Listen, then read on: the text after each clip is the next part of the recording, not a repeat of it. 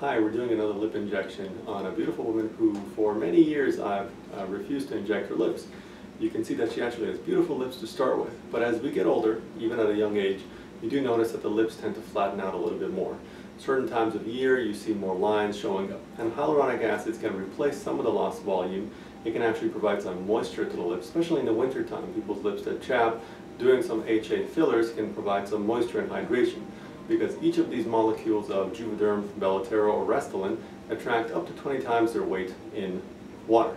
So it creates more swelling, more hydration. Now, I'm not going to do too much to her lips. You can see that she's got full lips to start with, but we're going to give it a little bit more volume, perhaps a little bit more to the top lip. She's brought a picture of a model that she likes and she wants to kind of replicate that a little bit more.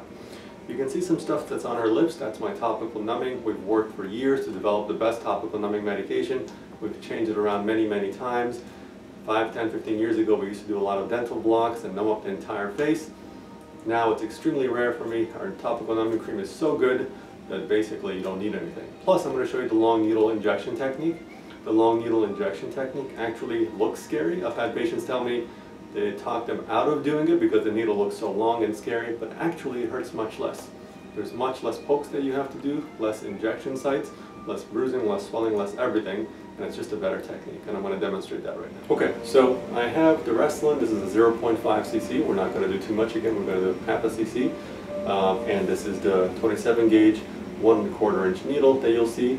It's not blunt. The problem with the blunt tip needle, and I get a lot of people that ask me about cannulas. I use cannulas many times. I use it for many different locations. The problem with cannula is that it tends to want to go where it wants to go. The sharp needle, you can actually direct it exactly where you want to go, so different times, different situations call for different types of techniques. So we're going to demonstrate that right now. So I'm going to have you just leave your lips open just so. And what I'm going to do is I'm rolling my finger back. I'm going to start penetrating right here. Do you feel much? No. Good. And as I'm going forward, I'm injecting. So my right finger is pushing down on the plunger, and as I'm going forward, I'm injecting. And I go, and I can actually see and feel right where the tip of the needle is. And check to see how much I'm placing. And then as I'm pulling back, I'm injecting as well. It's a very slow fill. You can actually see it fill. Right there. There's hardly any bleeding, there's 0 bruises. Looks nice. I'm going to massage it in a second. I'm going to switch to the other side.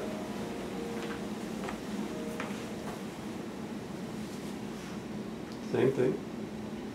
For a right-handed surgeon, the right and left side are going to be a little bit different. So you're going to use your non-dominant hand. For me, my left hand, a little bit differently. Same thing. Penetrating, slowly injecting it. I know exactly where the tip of the needle is. Cognizant of where the neurovascular structures of the lip are, so we don't get intravascular injection. Now I'm pulling back, and you can see it fill up right there. And how much I place is confirmed visually, because I can see exactly how it fills up. I don't need to necessarily check how much I've injected because I see the results. Now you can see the top lip. It's now smoother than the bottom lip. If you actually pay attention, you see all these little wrinkles in the bottom lip where it's smoother on the top lip. That's one of the effects of fillers. That's actually one way of telling people if they've had fillers or not. The lip gets smoother. The wrinkles get a little smoother out. I'll do the bottom now, while I'm on this side. Again, injecting forward, anterograde as I'm penetrating the lip. Any pain? Pretty good, huh? No dental block. No screaming. She's tolerating it very well. You can see again this half of the lip, smooth out a little bit more.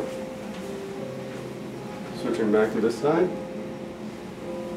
You can see it immediately. Now this side is a little bit smoother and the wrinkles on this side are more prominent. Now again, it depends on your dominance. My left hand is going to go around just to make things more comfortable for myself. You want to make sure as the surgeon, you're comfortable. If you're not comfortable, if you're feeling awkward in your injection position, you're not going to be able to do a good job.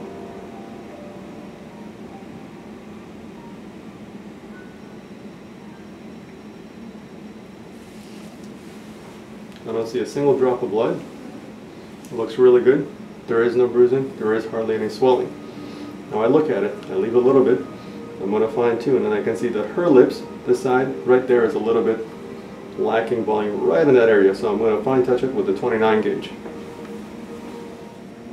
So this is the more traditional technique, and this may bleed a little bit more, but it's important in her. Let's see that little area. A little bit drop there. A little drop there. I'm going to massage it. Make sure it's perfectly smooth. There's not a single lump that I feel. See this area right there still needs a little bit more.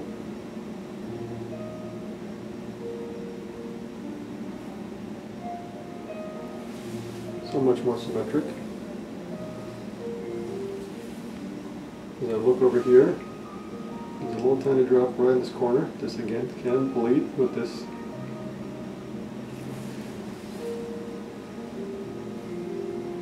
So much better.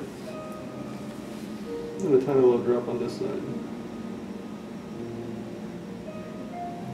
And we're done. And you can take the picture from the front. If the camera moves over directly in front of the patient, you can actually see it's fuller, it's nicer. There's obviously going to be a little bit of swelling. It's going to settle down, but there's no bruising. She can put on lipstick, she can go out the door, she can go back out tonight, or immediately afterwards go to lunch, and she should be fine. And that's again the long needle technique. I'm Dr. Naderi in the greater Washington, D.C. area. Thanks.